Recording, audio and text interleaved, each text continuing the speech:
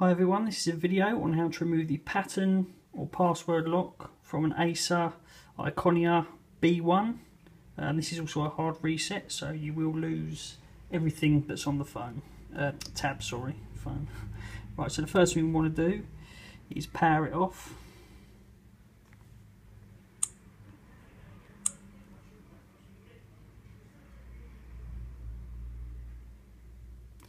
Okay, we're going to want to hold down two buttons, and they are on the side, the power button and the volume up.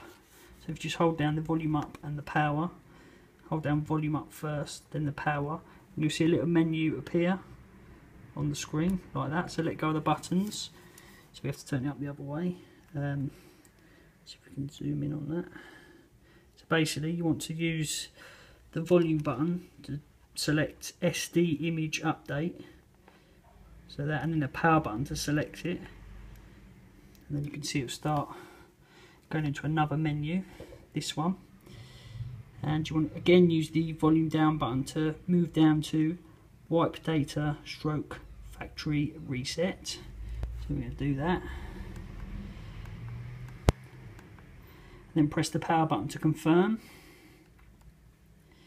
and then it says confirm wipe of all user data, this cannot be undone.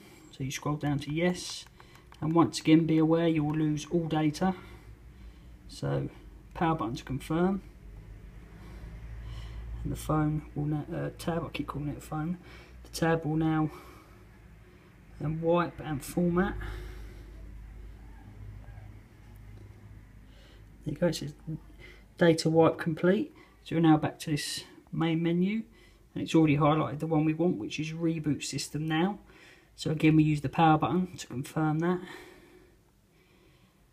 and it will now reboot the tab. So now you've just got to basically let it reboot to its factory state.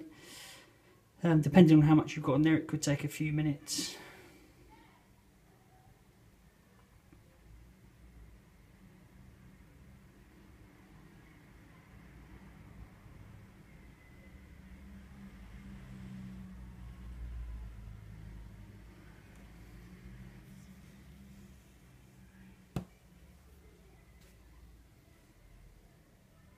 So once it's rebooted and done everything it needs to do, you've gone through the setup process again because it puts it back to factory state.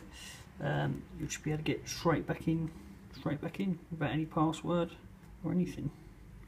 And there we go.